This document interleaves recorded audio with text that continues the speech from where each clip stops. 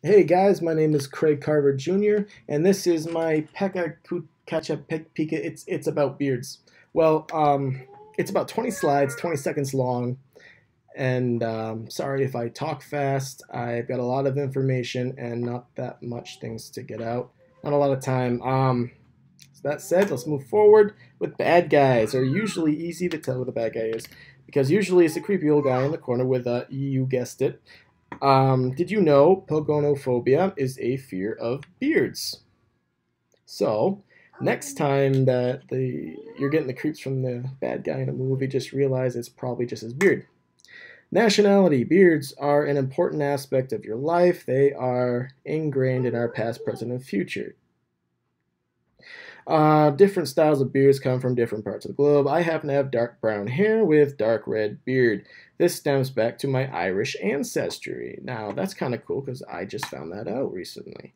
Now, moving forward, knowledge is power. On average, a man's beard will grow 5.5 inches a year. If you were to put down the razor and stop shaving forever, how long will your beard be? About 27.5 feet. A man who shaves spends roughly 3,350 hours of his life in the bathroom. All right, weaknesses.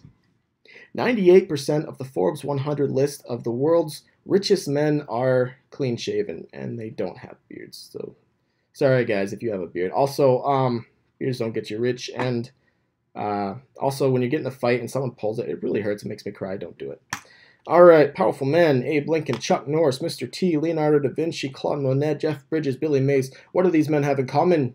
You guessed it. Well, question I'm going to ask today is their success was their success based off skill or just having a beard? Some was just a beard. My beard is red because I'm Irish. My 2-year-old falls asleep and sometimes she pulls my beard and I cry, but I get over it. It's cute. My parents lied to me when I was little. They said if I shaved it, it will grow longer. And guess what? That's kind of silly. And I am the only man in my family that can grow a beard. Moving on. A beard is a collection of hair that grows on the chinny chin chin of cheeks of humans and some non human animals. This is the Wikipedia quote, guys. Just don't look it up. In humans, usually only pubescent or adult males are able to grow beards. Lucky them. According to CBS News, a beard can be problematic and dangerous to your health. Dr. Daniel Yadiger states the coarseness of a beard can provide a ripe environment for bacteria. In addition to bacteria, viruses can be passed through contact of this beard. That's scary. Moving on. Pros of having a beard. A beard can protect your face from damaging rays of the sun, preventing dermatoheliosis. It's chronic sun damage. Also, guys, having a big bushy beard keeps you warm in the winter. You can take my word on it. I am from Maine.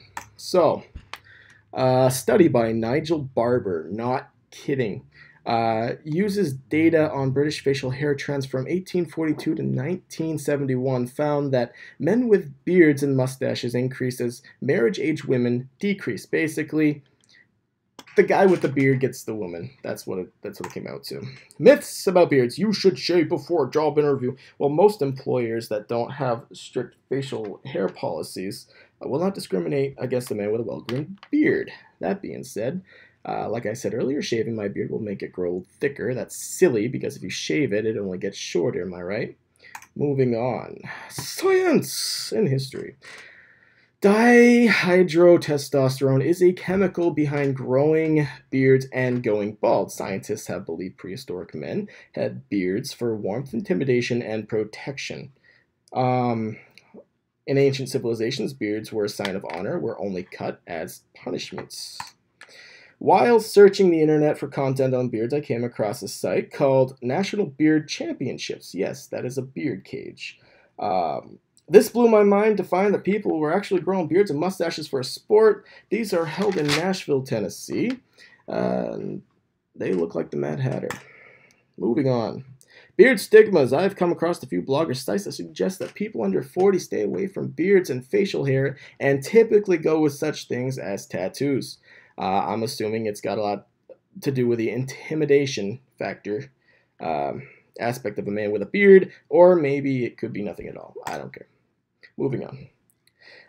My view on beards. Okay, well, I grew up thinking beards make you unique. When I was growing, it was always kind of cool. My family and friends would always have a different beard, and I would always like to keep up with them and copy them. It was fun. So I love beards. That's cool. Moving on. How hard is it to write a blog about beards? Well, as you may know, Pecha Kucha is a presentation of 20 slides, 20 seconds long. I thought that this would be easy to do, however, I have been proven wrong. For my 6 to 7 minutes of internet fame, I have spent around 4 to 6 hours researching beards. As I find myself running out of things to say, I come to the question, who else wears a beard? I found either proof of other animals sporting beards or proof of Photoshop. I don't know. I don't care as long as I keep speaking for 20 seconds. If the photos are true, then they're pretty awesome. Moving on. All right. Eggs are very high in quality protein, which is the major building block of hair. Potatoes are a clean and gluten-free source of quality carbohydrates, which carbohydrates are what your body needs in good amounts to produce testosterone and DHT. Moving on to citations. Guys, I am not making any money off this Pecha Kucha thing. It's strictly for educational purposes. These are where I got my information. Nextluxury.com, CBS, Double and Stash, the Airspace, Google Images where I got all my images, Wikipedia, Huffington Post, Beard Booze, National Beard Championships, and Beard Resources. I hope you enjoyed it. I kind of had a little fun doing this. And that's it.